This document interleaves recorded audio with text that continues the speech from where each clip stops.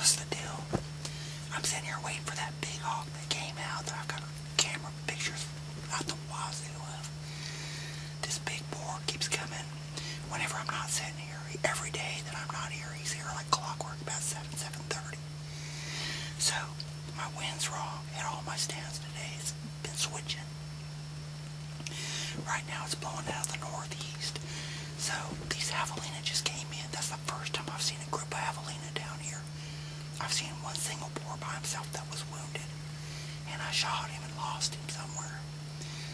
But anyway, they came in, and I noticed that when they got under the feeder, that's when they left. They smelled me. So here's the plan. If that boar comes in, all the pigs always come in from my right. So I'm going to have to shoot him before he gets to that feeder, and hopefully I can see him because he's coming in after dark. That's my plan. I'm going to try to see if I can't shoot him before he gets to that corn over there in the light.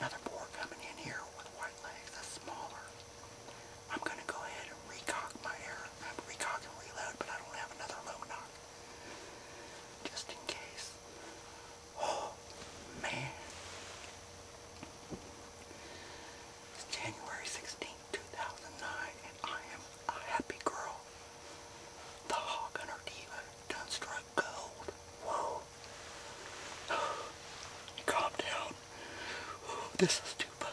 Oh my gosh. If you haven't tried this, you really need to try this. I promise. It's a rush. Well, we went this morning, found good blood, found my arrow, and I was really excited. Look at this. And I got good blood on it and everything. But see all the scat?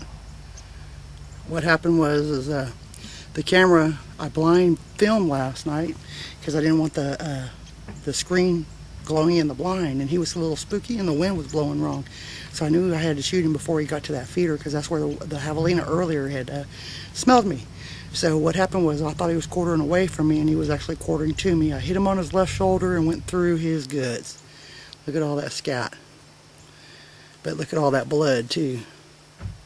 And that's some good blood. Well, we found where he bedded down, and had, followed the blood trail where he bedded down. And before we got to him, a hog jumped and ran. There's 2 beds. Well, no blood out of there, but we were kind of standing together. Matthew was with us tracking, and he was carrying a shotgun 12 gauge with buckshot, and he took a shot at him on the run, and we didn't hit him because we didn't find any blood. We kind of scattered out, and after that it was a done deal. We never found any more blood, so we lost him. He's somewhere still out there. So as high as you can go is as low as you can go. That's what happens whenever you do a quartering 2 shot. Big boy. Matthew said the one he jumped and run, just in case there was a second hog, he said this one was about 250 pounds. Sounds about right. So maybe we'll find him when we're tracking something else. Everybody done gave it up. So feel sorry for me on YouTube. The Hog Hunter Diva. As high as you can go, it's as low as you can go. Boo-hoo. Next time. Anyway, that's hunting. I learned a lesson anyway. See you next time. And he did circle back around, and he is in the big stuff. So we're quail hunting. But I held back because I smelled something dead where I thought my pig was. And I got to get through here so I can show them to you. See the thick stuff. And it all has thorns. And you know, the day we were looking for him, I was probably within 15 yards of him. Looking for the easiest way to get through here. Isn't this fun? Look at all this stuff you got to track through. There he is. He's laying over there. You see him in the trees? Got buzzards coming. Anyway, let me crawl over there. There's Spike. He's coming hunting with my pig. Him too. They're hollering at him. He's supposed to be over there hunting quail. He followed me. Yeah, that's bad, Spike. Watch him. Watch him. Ah, yuck. Yuck. Okay. Good dog. Here, let me see if I can't get to him. Yes. Coyote's already got him.